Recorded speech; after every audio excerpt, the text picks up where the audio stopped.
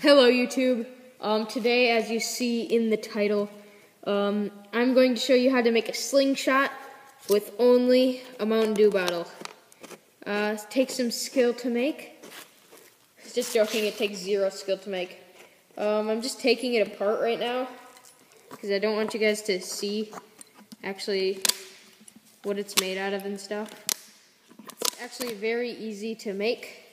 First of all, you need a Mountain Dew bottle. Yeah, that's right, Mountain Dew. A lot of people drink Mountain Dew, so this shouldn't be a hard thing to find. This needs to be a bottle, preferably, let me check what ounce this is. Preferably a 20 ounce can, that's what I'm using. So basically, here's what you're gonna need.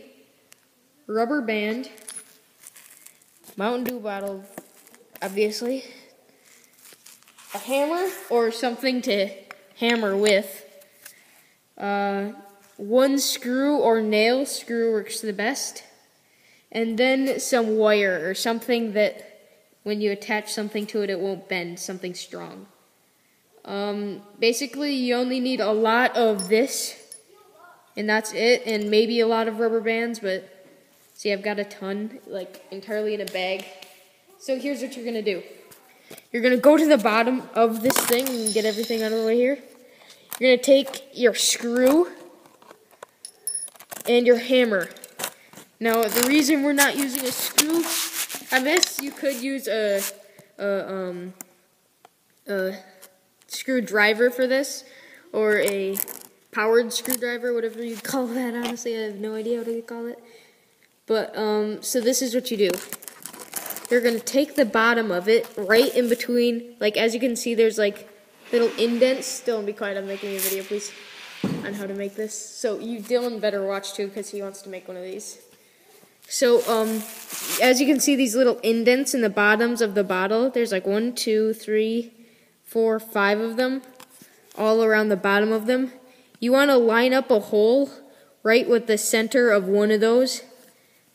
And then you take your hammer and you pound it in there. You could use a nail for this, but screws work a lot better because they hold in stronger. So since I've already got it nailed in, let's just say I'm nailing in here. Yeah, I'm nailing in. Then you get it through to the part where there's no binding or whatever you'd call that. Then you're going to take it somewhere to the side. Make sure it's, like, angled to the side.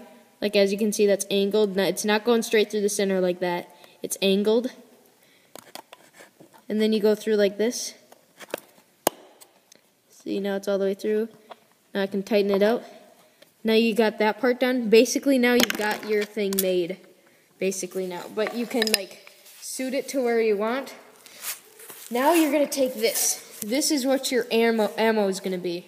You're going to take it, you're going to bend it. See, usually I use my teeth, which is a lot easier, but I'm using my hands right now because you guys won't be able to see anything going on.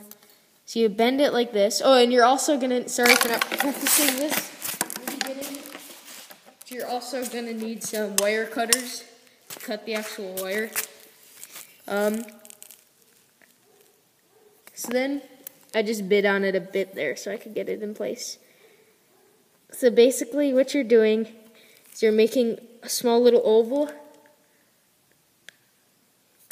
You're going to want to use your teeth for this, but then make like a half oval like that, like a hook. Then you're going to take your cutters and you cut it so there's going to be a longer one. Like this side's longer. Cut that so it falls off just like that. Then you have your ammo. Just like that. That's what the ammo looks like. As you can see right here, got a ton of them. So yeah, then for your ammo holder, you're going to again take your screw, but it's screwed in there and I don't really want to take it out. And you're going to punch holes in the top of it. Then you're going to take your long end. And you're just going to put it right in there, just like that. And that's pretty much a really good holder for it. You know, it doesn't come out when you turn it upside down. So that's a good holder. So that's your holders and stuff. Don't, seriously. I'm not doing anything. Then to load it, you're gonna put your rubber band over where the head of the screw is. Put it over like that. Then put it around the little indent like that. So one side of the rubber band's going that way, the other side's going the other way. Then you're gonna come it across, and then in between the two indents, there's like a valley, I guess you would call it. And that's where you're just gonna pull back on your thing. Dylan, seriously, shut up. So it's just like that. So then you've got like your little thing that you're gonna shoot with. So now, Dylan, if I'd ask you to come here. Come here, Dylan.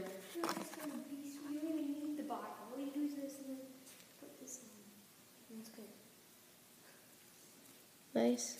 I'd rather have the bottle though. Why? Because it's a lot more better and it holds ammo and stuff. So And I bet that messes up a lot. I could probably. Okay, Dylan, take the camera. Take the camera, Dylan.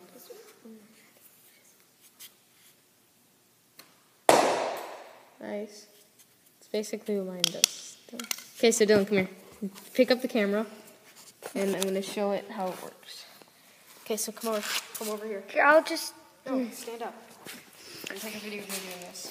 Make sure you get actually a good shot. Dylan's a bad cameraman, so I'm sorry if this I'm is not a bad. bad cameraman. So then you're gonna take the part. As you can see, we've got that right there. Over in between the two crevices on each side, just like that, in between the, or on the outskirts of the indent. Then on this side, as it loops over, it goes on the inside. Both of them go on the inside of one of them. Then you're gonna take your ammo, your blue ammo that you made. You're gonna put it over just like that, so it's like that. Then watch this. You just pull back, and you fire. Camera probably didn't see that, but come here, camera.